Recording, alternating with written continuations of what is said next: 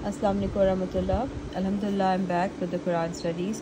For the summer break, I was in Pakistan, so I was not able to continue with the videos regularly. But Alhamdulillah, I'm back now after the break. So inshallah, I will be continue making videos regularly, daily, Monday through Thursday. Inshallah, we'll try to make a video on Friday as well, but Monday to Thursday, inshallah. That's my plan. So today I'm going to be starting Surah Tariq. So let's get started. I'm going to be doing the introduction and I think the first 4 ayahs today. So Auzubillahi minash shaitanir rajim, Bismillahir Rahmanir Rahim. The name of the surah is taken from the first ayah, was Sama'i wa Tariq. Time of revelation is that this surah is from the early Makkan period.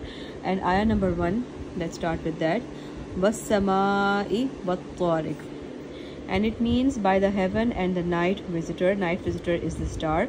Allah swears by the heaven and what he has placed in it, the radiant stars, and we see those stars if we go out at night. Then we see the stars, and that's why Allah swears by it. So it's something that we can actually see.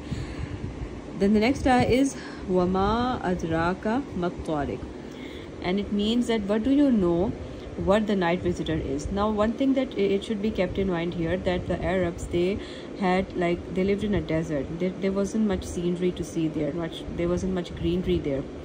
What they only saw was at night the beautiful sky with all the stars, which was so clear. So Allah is swearing by the stars because that is something that they would see every night, and that is something that was really included in their discussion, especially in their poetry as well. So Allah has brought to their attention something that they were familiar with. And Allah says that what do you know what the night visitor is? Wama adraka mat tariq an najmu thaqib.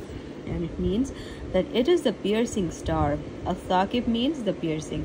So Qatada and others have said that the star has been named Tariq because it is only seen at night and is hidden during the day. And then the next ayah, which is the last ayah for today, ayah number 4, says, In kullu nafsil lamma alayha hafiz. It means that there is no living being, but there is a protector over it. Like we have the angels always there protecting us, the 2 angels that are on our right and left writing our records, and then the next other ones which are protecting us. So meaning every soul has a guardian over it from Allah that protects it from the calamities. And when it is destined for someone to have a calamity, to have an accident or something, the angels that they just get to a side, and that thing happens. And these were the ayahs for today. Let's just revise them real quick. Was Sama'i wa Tariq, Allah swears by the Tariq, the nightly star.